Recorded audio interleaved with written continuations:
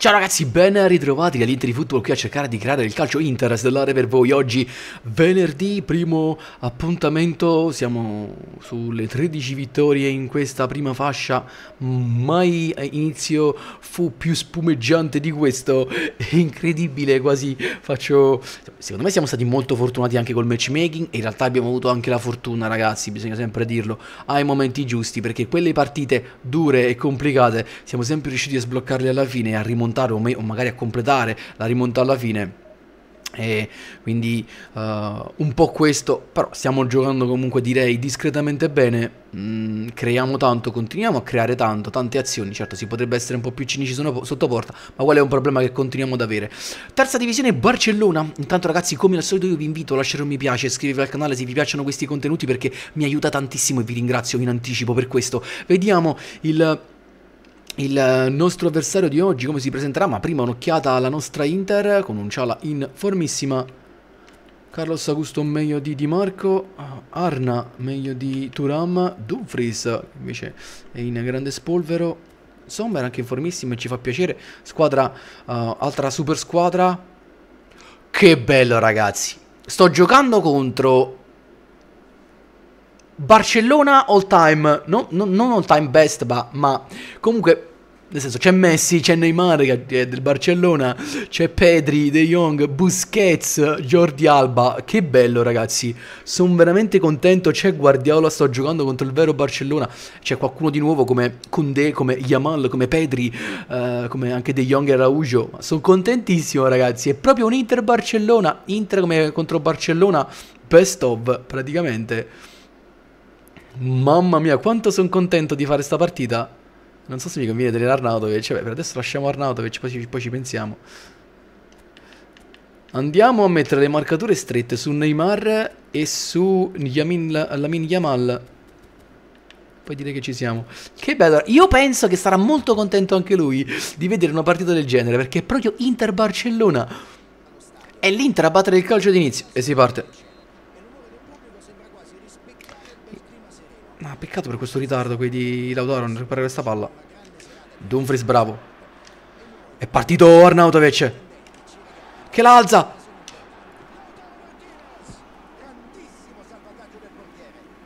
Ma la palla di Arna e la parata del portiere, ma di che parliamo?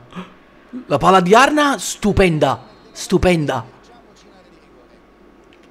Allora, sui calci d'angolo dovremmo avere, tra virgolette, vita facile perché il Barcellona non è noto per avere i saltatori. Palla al centro. E qui ancora Ter Stegen che ci va.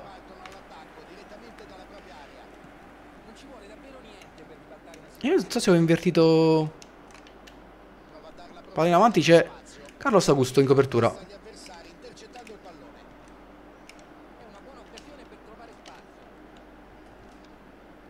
No, volevo andare da Arnautovic. Peccato. Peccato perché Arnautovic se l'altro si era infilato benissimo. Qui fuori gioco? Sì. Fuori gioco di Lamine Yamal.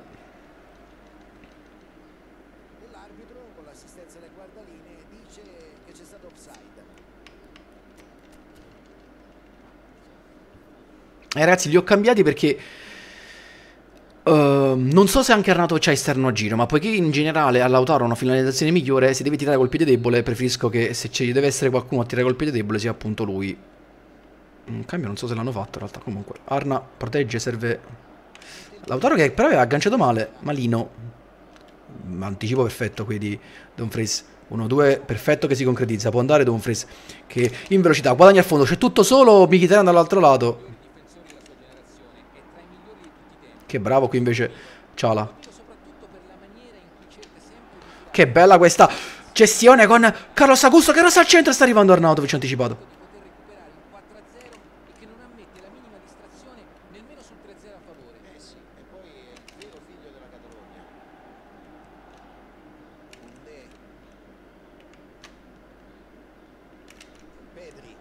Bravo Meki, sempre a fare questi recuperi perfetti.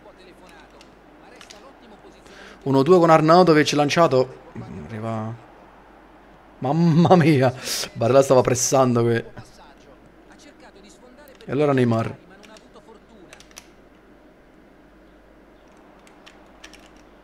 Bravissimo Neymar, prova il numero.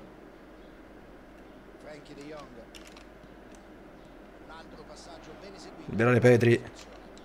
Qui sta sto anticipo, cioè sto recupero ok, però la che finisce praticamente di nuovo. Messi che qui non fa zoletto, si gira, calcia, murato, calcio d'angolo per il Barcellona.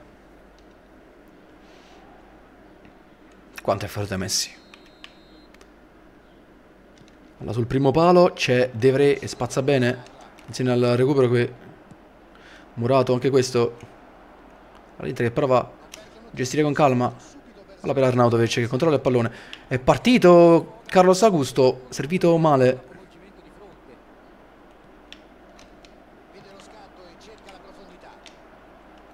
Che brutto sto passaggio di Arna. Non da lui visto che ha fatto quel passaggio meraviglioso, tra l'altro con la palla tocco sotto.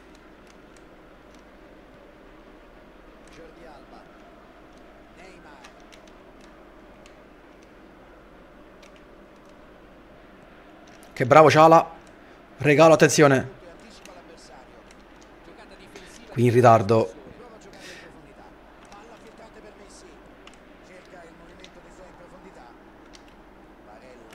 Bare qui non riesce, attenzione. Pallone sanguinoso verso il centrocampo.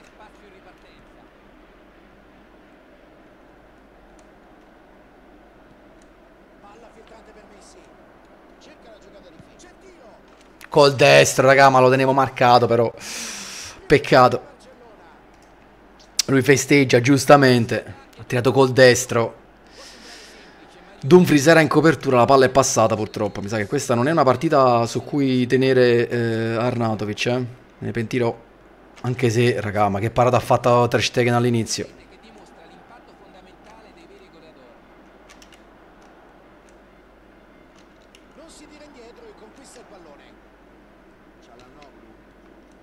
Ma dov'è? Perché non c'è... Perché non c'è nessuno da questo lato? Intercetta il pallone dopo una lettura magistrale. Si è fatto trovare pronto, reattivo. Ottima scelta di tempo. La gioca lunga sulla sinistra. E qui Miki se n'era tornato praticamente, quindi... Bravo Miki però. In avanti per Arnautovic. Forse era un po' telefonato, ma resta l'ottimo posizionamento di Prova a sfondare. No raga, non ci credo. Non è fuori gioco. Come fa a non essere fuori gioco? Tacco di Arna. Ma che gol ha fatto Arnautovic? Proprio quando mi stavo per dire... Adesso lo tolgo. Qui vorrei sottolineare l'assist incredibile che ha ricevuto dal compagno. Ha tagliato fuori tutta la difesa e a lui non è rimasto che depositare. È partito Carlos Augusto sulla sinistra. Piccolo break a centrocampo. Il cross al centro. Sta arrivando Lautaro! Che anticipa Jordi Alba. E non c'entra la porta. Ma pericoloso qui. Può sorprendere qualsiasi difesa. Stavolta non hanno trovato il gol, ma ci riproveranno. Mamma mia che classe di Arna. Che poi tra l'altro un gol meritato perché fa tutto lui su quella fascia lì. Per andarsene centralmente. Fa tutto lui.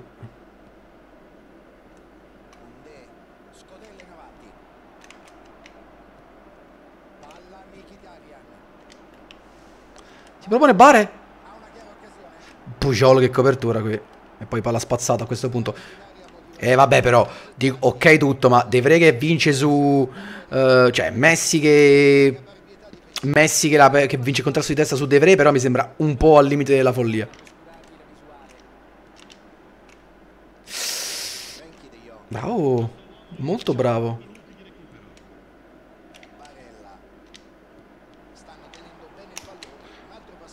Ancora Dumfries. Di nuovo cross al centro, Ter Stegen. Vediamo se c'è il tempo premessato, dovrebbe esserci. Che non è ancora 47esimo. Quindi la palla è per l'Inter, sulla sinistra. Ancora Carlos Augusto guadagna il fondo. Respinto il cross, non c'è più tempo stavolta però. Ed è 1-1, primo tempo, un gol, un fantastico gol di Messi. Anche un gol da fantascienza però di Arnautovic col suo tacco. Pizzico di fortuna in quel rimpallo ovviamente ragazzi. Ma era cercata l'azione diciamo tra virgolette. Dai pare. Fallo questo.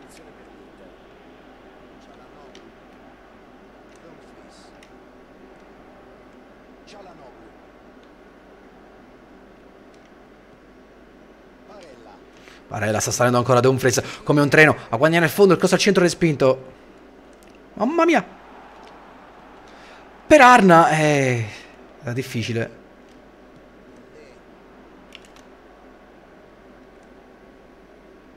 Che bravo qui Mkhitaryan, che poi la calcia su Pedri e si va a prendere una rimessa laterale importante.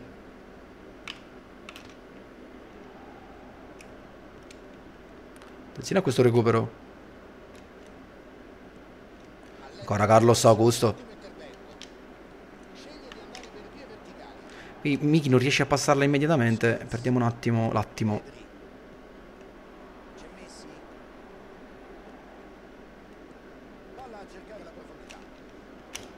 Bravo Carlos Augusto in questa copertura, poi lancio in avanti.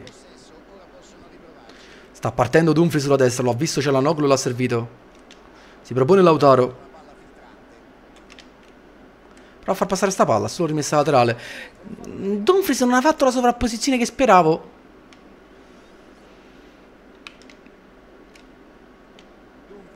Ancora per Bare. No raga, questo è fallo. No raga, questo è fallo. Che brutto sto passaggio di Bare. Su Messi sembra... C'è sempre l'impressione che arrivino tutti in ritardo, onestamente.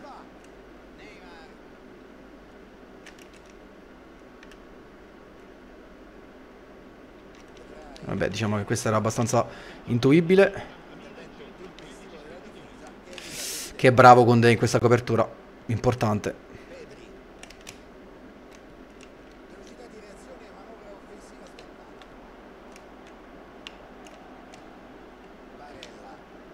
Parla per Miki, sulla sinistra. Cosa al centro? Che arriva? C'è Arnautovic anticipato. Poi c'è Çalhanoğlu murato. Forse è un po' esagerato questo.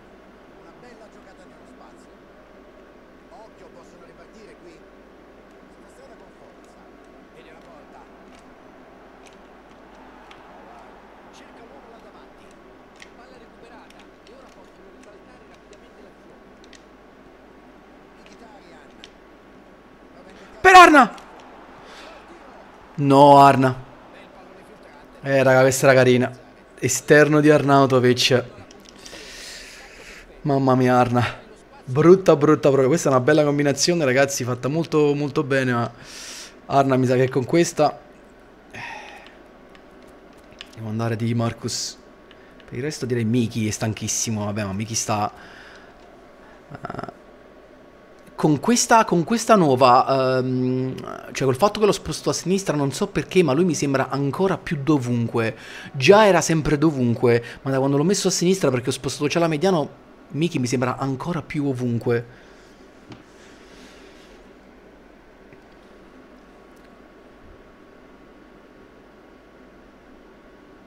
Non me la sono sentita di rientrare sul destro e calciare al giro, onestamente, ma non mi aspettavo, onestamente, che non prendesse la porta, ragazzi, anche perché era senza pressing, Arnautovic. Senza pressing, da solo davanti al portiere. Bellissima palla infilata, se non sbaglio, di Barella, o di Lautaro, forse proprio.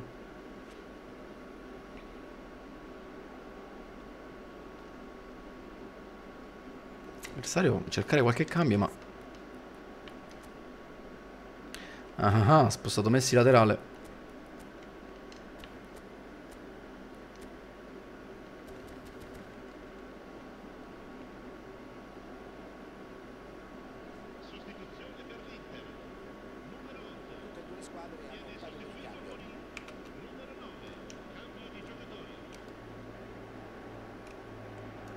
Potrebbero ancora ricorrere a forze fresche della panchina. Sapeva già tutto e anticipa l'avversario. Giocata difensiva di grande spessore.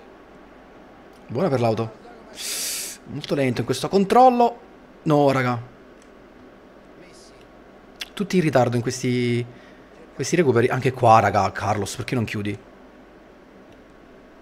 Ecco Gavi a sinistra con il passaggio. È libero e può calciare da lì. Mette in mezzo al terreno. Mamma mia, palla che... Spazza il più lontano possibile. Non ho capito come riuscire a stoppare sta palla nel migliore dei modi. Prende l'azione d'attacco. Non passa, alla fine rimessa laterale per l'Inter. Si è fatto trovare pronto, reattivo. Ottima scelta di tempo. Voglio vedere lui, ragazzi, ha fatto... Ok, ha messo Luis Suarez, c'è Pedro sulla sinistra. È proprio tutto il Barça, raga, che bello.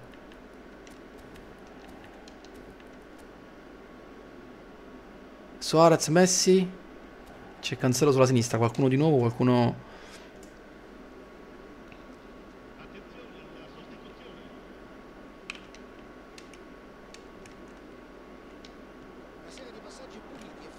Io, non ha mai messo di seguire. Ma che bravo qui, Bare.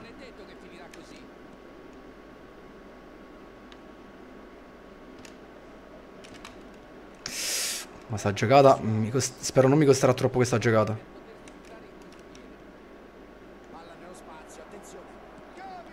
Mamma mia. E ha fatto un'altra sostituzione qui. Quindi ha tolto anche Messi. Secondo me perché è stanco a questo punto, altrimenti non c'era spiegazione di togliere Messi. Infatti c'è Dembélé.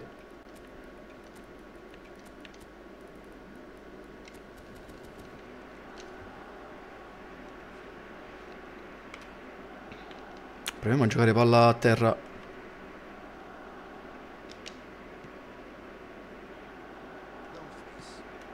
Per Barella. Che si infila. Può andare Bare. Metti un bel cross. Bare. Mamma mia che spazzata qui.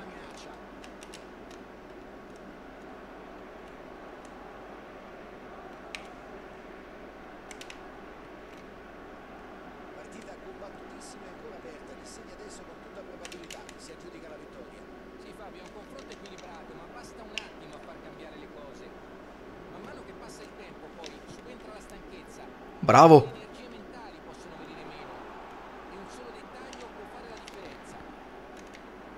Non ci credo. Non ci credo, raga. Non ci credo. Scelta giusta a non crossare. Un peccato. Quanto è lento in questo caso il nostro Miki. No, raga, questi passaggi che gli passano veramente...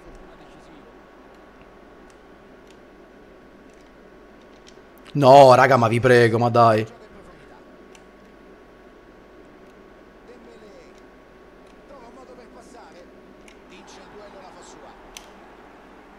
Oh mio Dio, raga, sto per fare una sciocchezza.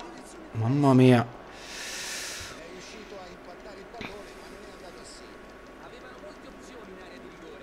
Quella occasione di Arnautovic. Ma pure quella là, in realtà, di lato destro, ragazzi. Sono quelle che mi porterò nel rimpianto.